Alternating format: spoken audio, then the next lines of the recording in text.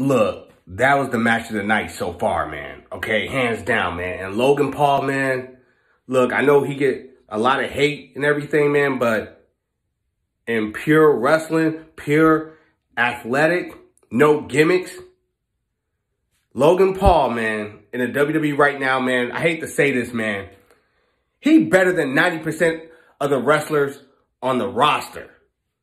90% of them, he's better than, okay? Like, he's way better than anybody in AEW. So we're not even going to count AEW.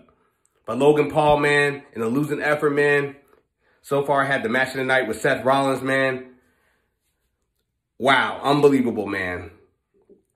Unbelievable. You know, Seth Rollins, he did his thing, man. But Logan Paul, man, wow. Every match he had so far, I've been impressed. And he deserved to be a world champion one day, man. Like I said, all athletic, pure wrestling skills, no gimmicks. That's what I'm talking about, man. WrestleMania 39, man.